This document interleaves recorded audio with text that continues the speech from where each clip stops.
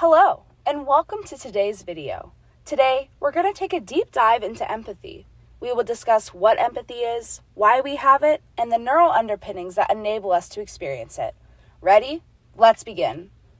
The term empathy refers to our ability to understand the thoughts and feelings of another. We can sense changes in someone's behavior using social cues such as body language to put together their emotional state before that individual has to explain to us how they're feeling. In addition to being able to sense and understand someone's feelings, empathetic individuals actually share their emotions and feelings.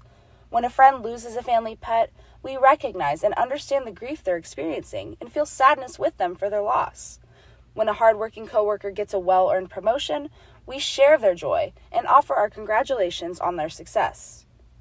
Now that we've established what empathy is, let's discuss why humans even experience empathy in the first place. Humans are innately social creatures, and our large brain has evolved to manage the complexities that come with being social. Our ancestors weren't born with razor-sharp teeth or claws to defend themselves, so they relied on others for survival, creating social groups in greater societies. Those living in social groups were at decreased risk of predation and had cooperative benefits when foraging and hunting for food. While the environment may be less life-threatening and more socially complex than it once was, humans still rely on each other. We cooperate and collaborate to achieve common goals that we could not achieve alone. We communicate and share emotions and experiences, and we form support systems to rely on in times of need.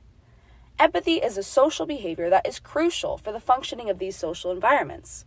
Empathy for others leads to prosocial behaviors, such as sharing resources, cooperating to achieve a common goal, and offering comfort in relationships, to name a few. There are numerous evolutionary advantages, such as the ones we just discussed, that offer an explanation for why social creatures experience feelings of empathy in the first place. Lastly, we move on to the how. How do we understand feelings of empathy? What is it about our evolved social brain that allows us to understand how someone else is feeling? One of the most prominent ideas regarding the capability of empathy is referred to as the theory of embodied simulation. This theory proposes that, in addition to witnessing the behavior or emotion of another individual that triggers an empathetic response, our brain is actually creating an internal representation of the trigger, as if we were experiencing it for ourselves. How? Great question. We create these internal representations using something called mirror neurons. Mirror neurons are neurons that increase the firing activity both when you perform a specific action and when witnessing or hearing others perform the same action. For example, some mirror neurons in the ventral premotor region, F5, fire both when a monkey witnesses a human grabbing an object with their hands and when the monkey grabs an object with its own hands.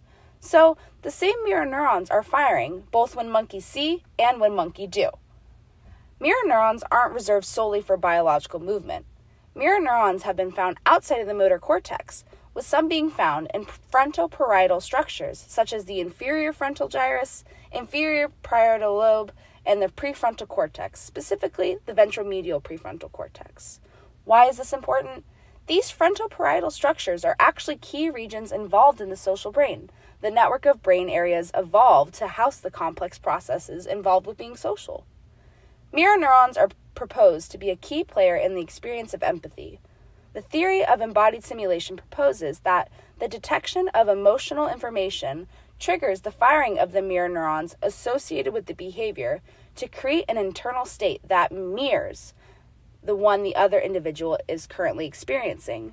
For example, say you just saw your best friend drop a brick on their toe. The theory of embodied simulation proposes that while the mishap is taking place, mirror neurons in various brain regions are actually firing as if you just dropped the heavy brick on your own big toe. This firing pattern elicits an emotional response, in this case, pain, that allows us to feel and better understand how our friend is feeling in the moment. These neural simulations provide a way for us to share the experience, empathize with the individual, and adjust our own behavior to better function within the social environment.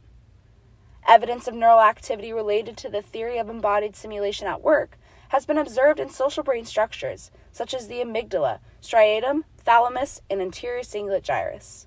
So, next time you notice yourself experiencing empathy, thank your social brain for walking a simulated mile in someone else's shoes.